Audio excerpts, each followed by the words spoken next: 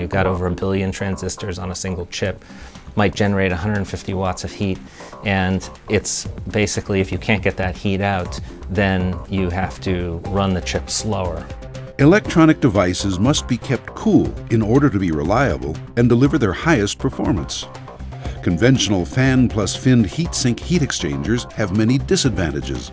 They're noisy, they can be expensive and large, they're prone to dust and debris buildup, and they're simply inefficient.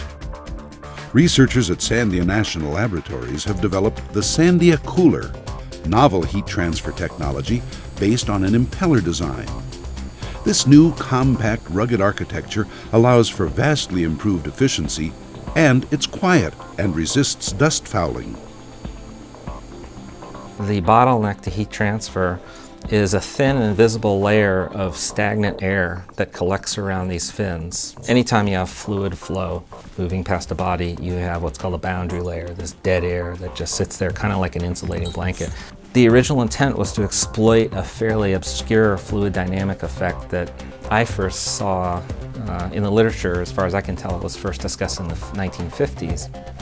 And that is that when you have an object spinning rapidly, or more generally accelerating, the boundary layer surrounding that object thins. And the good news is that at 2,000 RPM, the effect is big. It's about a factor of 10. Now, all of this is predicated on the notion that you can somehow relay the heat from a stationary frame of reference like a CPU to something spinning at 2,000 RPM. Where there was initially a lot of skepticism about whether this would even be possible, and the structure that I proposed for relaying the heat is something called an air bearing. Now, the other key insight is really simple, which is you can imagine that a structure like this rotating at 2,000 RPMs doesn't collect much dust, because a dust particle, when it lands on it, it just gets flung off. And it's really that simple. When we turn on the motor to spin this, very quickly, within a couple seconds, you'll see that you'll hear this thing lift off and separate, and it becomes self-supporting. So that's called a hydrodynamic air bearing, and it's very analogous to hydroplaning in your car. In this case, though, we're doing it intentionally, and a very small amount of the power output by the motor gets consumed in providing this lift. It's a very efficient process. When this spins, it draws air down into this sort of eye region, and then the air is ejected forcefully in the radial direction through all these fins. That gives you your cooling effect. It's 3 pieces, and it seems, very simple once it is all put together and works, but there are a lot of deep technical challenges to optimize the impeller design, to optimize the design of the hydrodynamic air bearing. Another important feature of the cooler is low noise operation.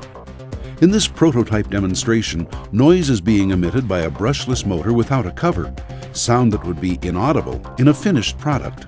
Now, to show you what the intrinsic noise of the device is, the thing everybody really cares about, which is whether or not you get that white noise, that kind of waterfall sound due to air going through the fins of the device. I'm going to shut off the motor so that the thing is coasting, and then you'll be able to hear just what the heatsink impeller interacting with the air sounds like on its own. Okay, so I'm doing that right now.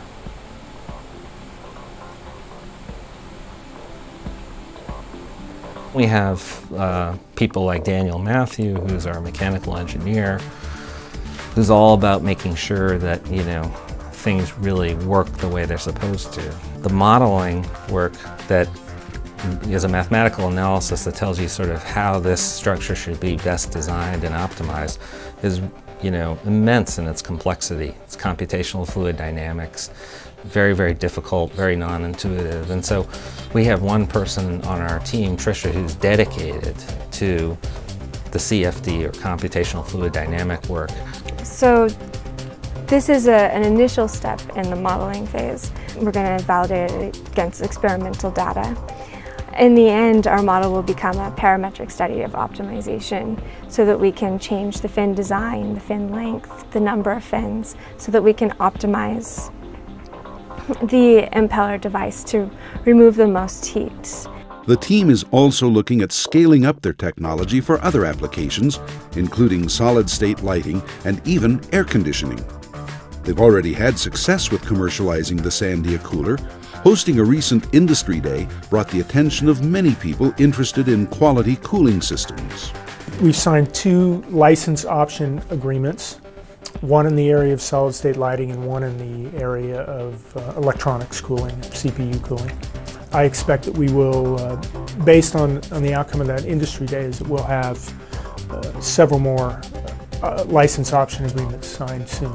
I've been in this field throughout my PhD, and I've never seen such an innovative device, and so it's really exciting to be a part of it. You really get to see an aha moment with people when they come to the lab, they see the technology, they actually see it working, see that it does what it's purported to do, and it just, okay, I get it, it makes sense. Very simple, very elegant solution that can really have a profound impact in a number of technological areas.